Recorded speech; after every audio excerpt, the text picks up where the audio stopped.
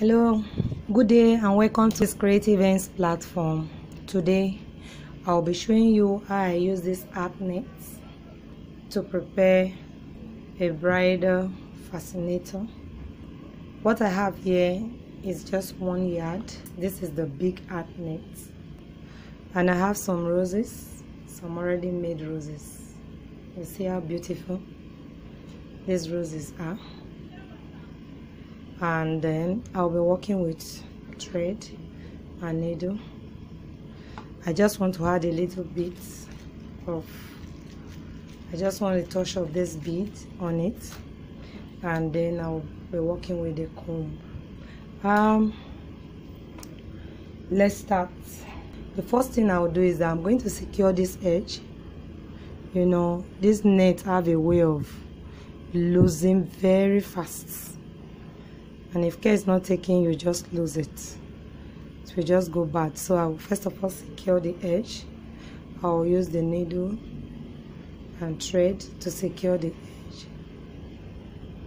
Okay, so I will tie. Alright, you can see I've secured both edges. Secure both edges. The next thing I will do is that I'm just going to work with the needle and thread. I'm going to use it to pick it round. Okay, so I'm just going to start from one end.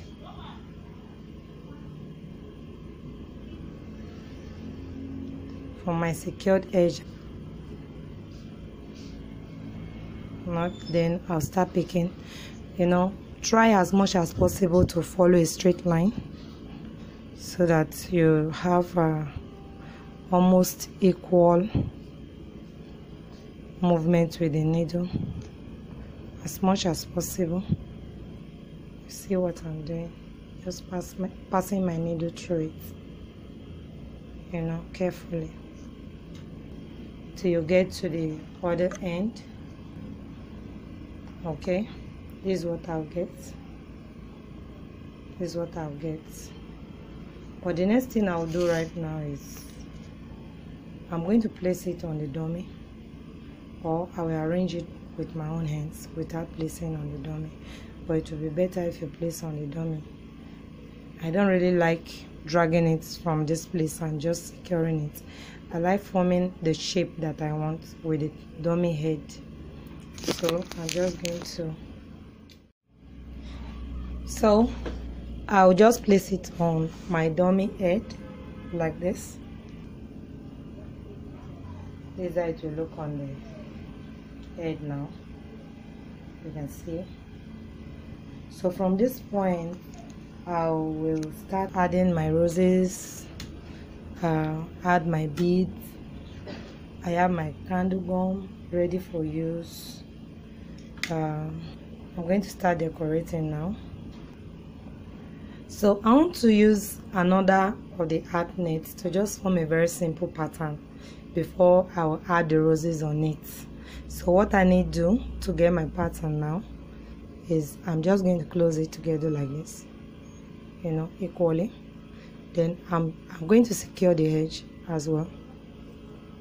Secure it with thread and needle.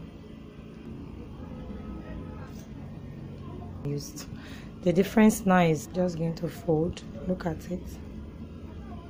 Before I pick, I'll just fold it into two like this, and then pick the edges closely. Just pick the edges closely. Pick the edges closely. Make sure it is into two. That's when this pattern will come out properly, and you know you cannot actually cut this net. That's because you will just destroy it, so you don't cut it. I'm just going to form a circle, something like a circle with it. The end result will be wonderful. Just continue carefully. All right, got into the end. Okay, now we can even use this to form another fascinator if we want to. We have simple ones like this, but for this purpose I'm not using it for a fascinator. I'm just using it. Of course, you can just have something like this and you add your comb. You can have it like this. and you just add your a little rose to it and your comb. You are done. But for this purpose, for the purpose of this video, I'm just going to twist. See me, just twisting. I want to get something out. Twisting, you know, just. So now I'm just going to secure it with my needle.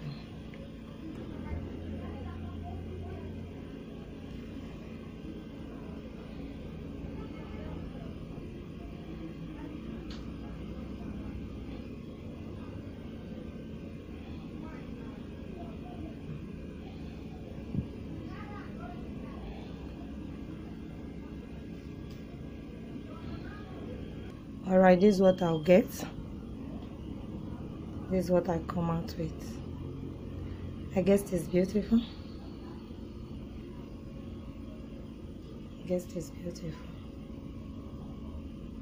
I'm just going to attach it on it like this. I'll still work with the thread and needle, so I'm just going to get it like this. I'm going to attach using my thread and needle.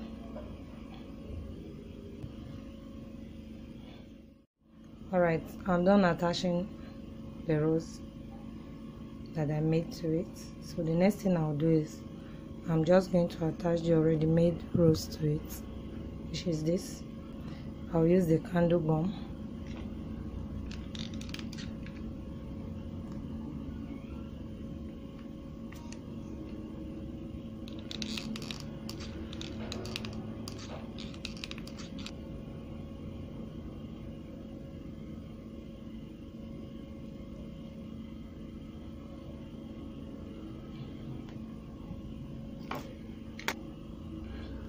I'll attach this.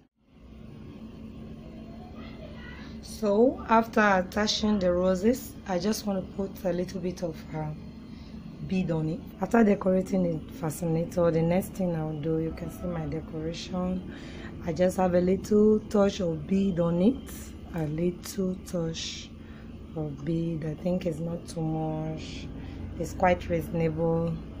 After that, I'll just turn it over and then attach the comb to it like this. Place it, use the needle and thread and tack. Of course, if you want to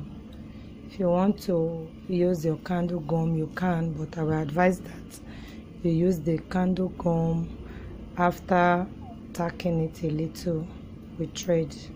It will make it stronger. So this is the finishing.